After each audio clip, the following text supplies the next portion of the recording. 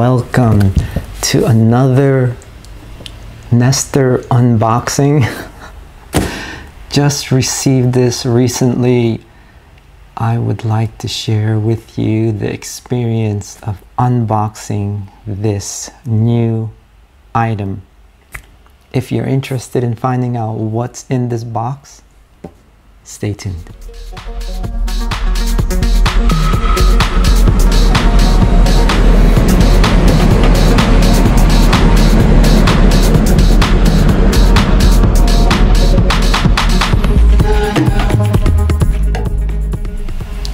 This is really interesting. I've never received an Amazon box that was so sealed so properly. And on the front, not sure if you can see that, it has that seal all the way around. And basically it says, if seal is broken, check the contents. Let's check it out.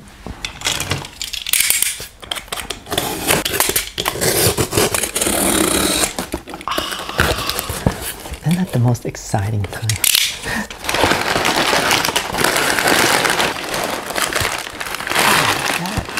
That is really packed in well. Woo. I've never had a box so packed so well, but rightfully so. This is the new Panasonic LUMIX S5. Very, very exciting. I'm acquired this. What's in here?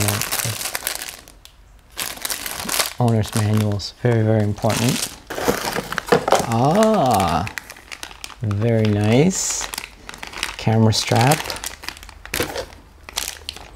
USB-C cable. Very USB-C charger. Nice. Oh, that's the actual charger. And then the battery. Very, very important. Wow, look at that. It actually sits in a tray. Oh, it's really fancy. The new Panasonic S5. Can you see that?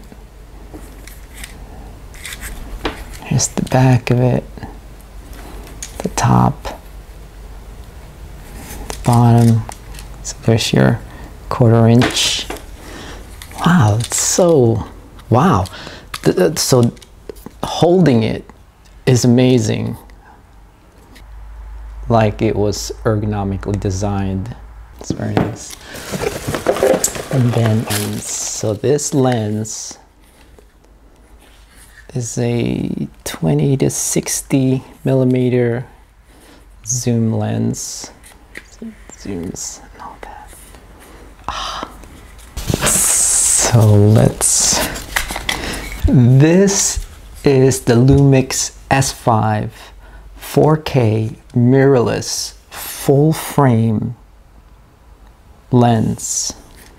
So I'm not sure if you could see that.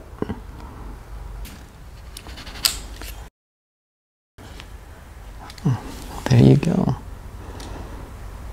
Very nice. Actually, it feels, the balancing of it is amazing.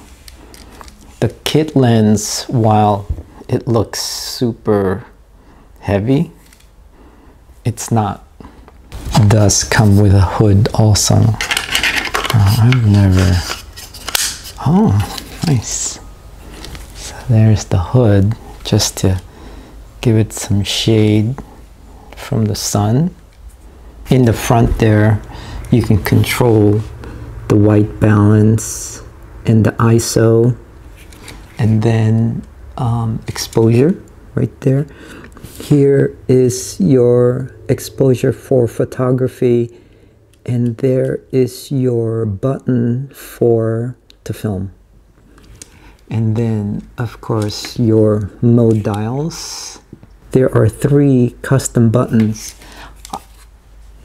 I like the custom buttons. This is a 24.2 megapixel CMOS sensor. I am on a quest to find a camera that I can vlog with that has decent stabilization, which means when I'm vlogging with the camera, I want to be able to hold it without the image being all jittery and shaky. Panasonic S5 now has a newly designed contrast-based autofocus. I'm very used to the Sony system where the autofocus is very good. As a matter of fact, I'm shooting on a Sony camera right now, and obviously it has 4K 25 and 30 frames per second, but it also has 4K 60 frames per second. In addition, this will acquire images at 10-bit 422, and what that basically means is that when it captures, it will give you the widest dynamic range, which means you can capture and post-edit more shadows, more colors, sharpness, etc. This will also film at a maximum of 180 frames per second in full HD. Plus, this camera now has pre-installed Vlog and Gamut.